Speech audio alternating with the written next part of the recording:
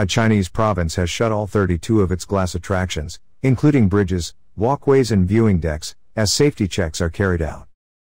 The attractions, spread across 24 sites in Hebei province, have been shut since March 2018, said state media CCTV. The move had not previously been widely reported. China has seen a flurry of glass attractions spring up across the country, but there have been accidents and at least 2 deaths. There are an estimated 2,300 glass bridges in China.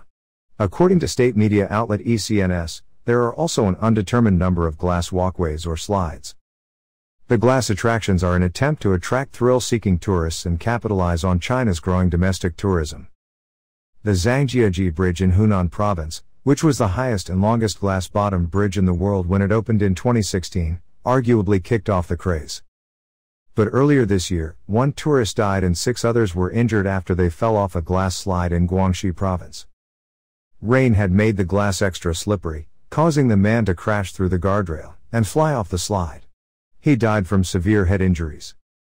The Zhangjiajie glass bridge, which until May this year held the title of world's longest glass bridge, was among those shut in Hebei province. The closures have not just affected Hebei province. Across the country, a number have been shut. Earlier this year, the government called for local tourism authorities to carry out comprehensive safety assessments of glass bridge projects. On social media site Weibo, many applauded the closures, with one saying it was about time safety was addressed. Others criticized the sheer number of glass bridges built over the past few years. I don't really understand why there are so many glass bridges recently. It's a waste of money, said one commenter. The death in Guangxi province was not the only glass attraction fatality.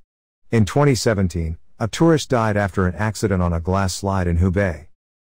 And in 2016, someone was injured after being hit by falling rocks while walking on a glass walkway in the city of Zhangjiajie. In 2015, a glass skywalk in Hunan province cracked despite being open for only 2 weeks, sending tourists fleeing.